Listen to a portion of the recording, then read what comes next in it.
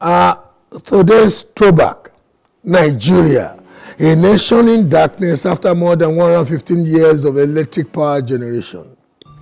Further to the cession or the full colonization of Lagos on 6 August 1861 under the threat of force by Commander Bedingfield of HMS Prometheus, who was accompanied by the acting British consul William McCloskey, the red-bearded Scottish man that the Lagosians of yore named Apogbon area, a colloquial abbreviation of the phrase Oyinbo Aponlagbon, after a settlement or quarters around today's marina, known then as Okokomaiko.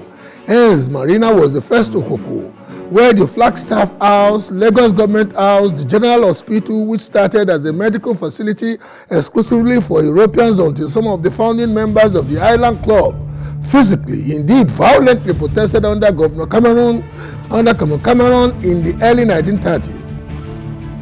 To CMS, where the Anglican Cathedral and the Bishop's Lodge are located, the streets of the settlement were lit in the evening with oil-fueled lanterns to deter burglars. However, electric power generation in Nigeria began in 1896 and was used to replace the lanterns used for street lighting. In 1929, the Nigeria Electric Supply Company, NESCO, was established.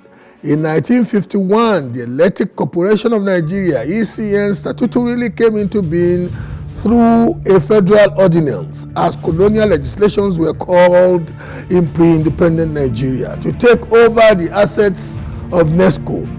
In 1962, NDA, Nigeria Dams Authority, which controlled the dams around Chiroro and River Niger, was established through an act of the National Assembly to develop the hydropower potentials in Nigeria.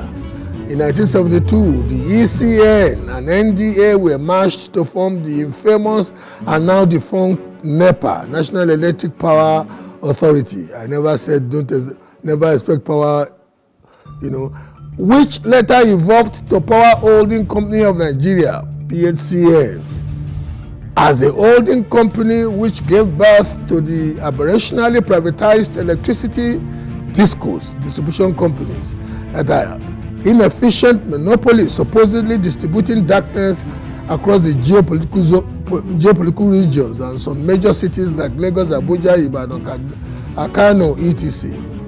In conclusion, as you would see when we write on the on and off 100 years plus history of light rail mass transit in Lagos, you will see that we as a people, either through the inevitable failure of visionless leadership or other culturalized malevolent factors, have perfected the art of retrogressing, except in outlandish and low-life guaranteed population explosion.